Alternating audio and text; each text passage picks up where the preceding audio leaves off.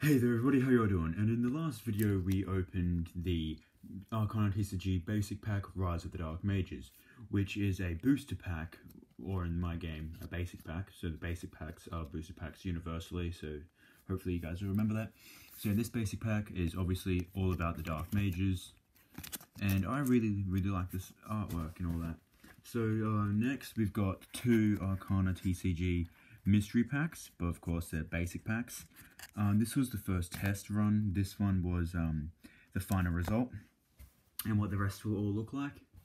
And I also want to talk about this. So basically these are the rarities I'm adding to the game. There'll be common, uncommon, rare, mythic, legendary, and unreal. And that's what their symbols look like. I haven't got them down pat yet, but these were designed by my friend, so thank you him. I'm not going to say his name because I don't have his permission to do that yet. But yeah, they're rarities we're going to be adding to the game. And so let's get on to the packs. So this pack here is the Arcana TCG Basic Mystery Pack. This was me testing a few things out. These are not the rarities as you just found out because it's not on the sheet. But and then we have the actual back of the card, the back of the pack. This pack will have cards from any archetype. This pack comes with a total of 10 cards. So yeah, that's why it's a mystery pack, because it can have something from anything, which I thought was rather interesting.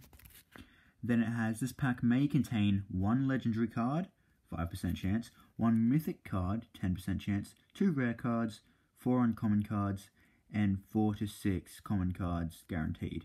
So yeah, I was supposed to put like the rare cards have a 40% chance, but basically it's just going to be 6 common cards, but the rare might be one of those. So yeah.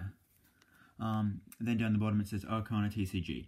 Have fun battling your friends, show off your great strategies, and more. Arcana TCG. I didn't really put much effort into it because, you know, I don't really have a game yet. But we'll start with the first one.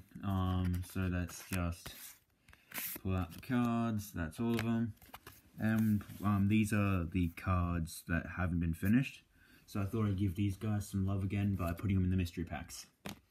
So starting off with the Knight card. I do like that card. Here we have Wyvern Bat. Nice to see him again.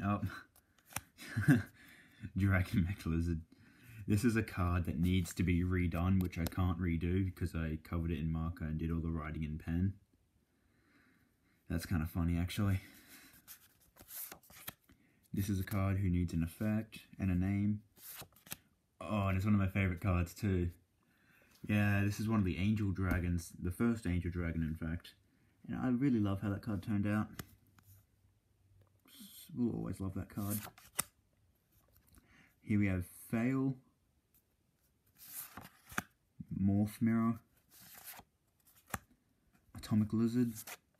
Oh, we have the other fairy card. That's awesome. No freaking way. 3 of my favourite cards in one pack. So in case you guys don't remember, this was one of my favourite cards in the entirety of the Arcana TCG. I love how this card turned out. It is in need of a name, stats, rank, and effect. But, yeah. God, I love that card. It looks so cool.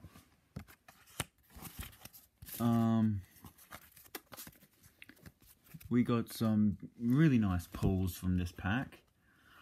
Now let's move on to the final mystery pack.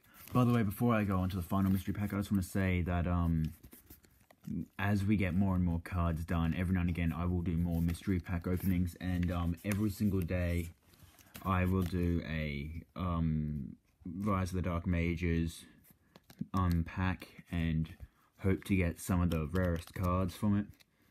And once we get every single pull, I'll stop with the Dark Mages.